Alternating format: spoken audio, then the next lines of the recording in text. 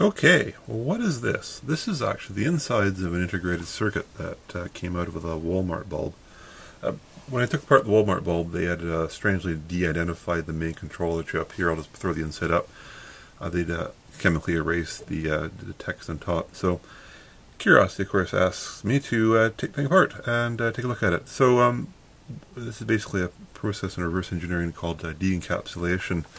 And what you're looking at is the lead frame and two pieces of silicon which are in the package. Here I'm going to move a pencil into the frame to give you some sense of the scale of this thing.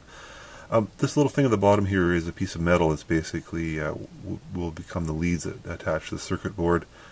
And then if you look closely, you can see there's two pieces of silicon, a larger one here, then a smaller one off there.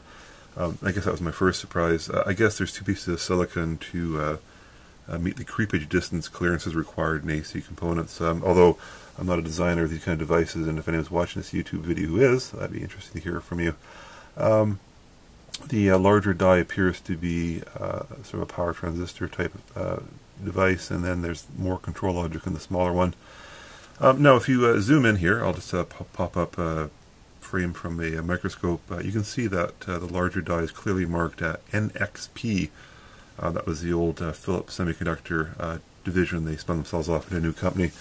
And then I'll just pop up another screenshot here from that company. They've obviously got a pretty broad range of controllers, so that was kind of interesting. So, mystery solved. It's an NXP. Now, I did tear down another bulb previously, which was from the same company. The controller was from the same company, an NXP controller. That was on a Feit Electrics, and I was sort of expecting that I'd solve the mystery entirely because I had the part number for the Feit. Here's the Feit controller. Now the little dice has actually fallen off here. I'll see if I get it in frame. And interesting enough, although the lead frame and the main semiconductor are the same, the little tiny semiconductor, I just push it in the frame here. You have to have precise hands for this kind of work. This little semiconductor down here is actually different. So it looks like the vendor TCP, who designed the Walmart bulb, chose a similar part from a similar family, but NXP apparently keeps this die constant for at least some of the parts in their product line, but then they vary the functionality on these little dies here. So that was really interesting. So the tools used to reverse engineer ICs, they're fairly straightforward. Obviously a hot air gun just to remove the components.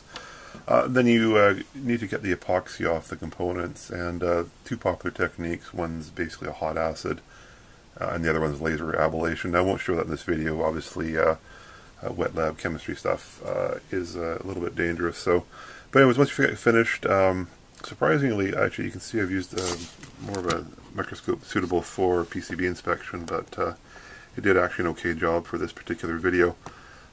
It's just a 100x scope.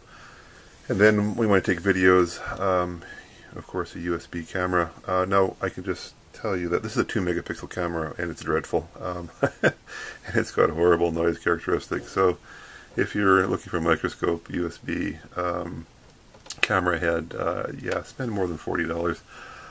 But this inspection microscope did surprisingly well, even though you really need a metallurgical microscope to really start seeing down into the layers. So anyways, it was a really short video. Just wanted to sort down who made that controller for the Walmart bulb.